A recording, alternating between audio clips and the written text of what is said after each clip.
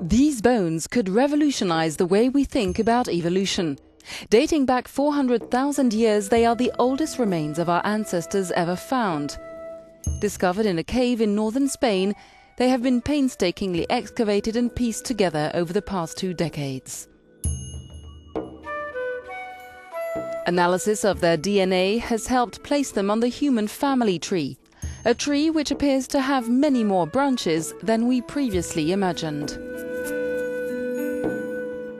Before this discovery, we had no data from this period, but with this new methodology and thanks to this exceptional site, we've been able to gain insight into a very, very distant past.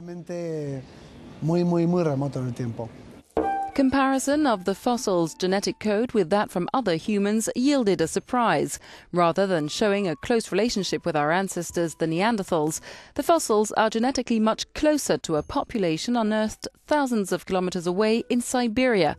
Very little is currently known about this population, the Denisovans, a sister group to the Neanderthals with distinct genetic characteristics. They inhabited Siberia until 40,000 years ago.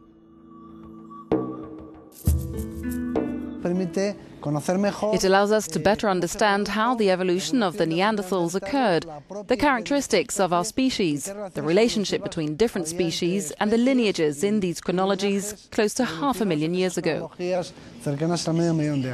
Excavations continue at Atapuerca in Spain, designated a UNESCO World Heritage Site for providing what the organization calls an invaluable reserve of information about the earliest human communities in Europe.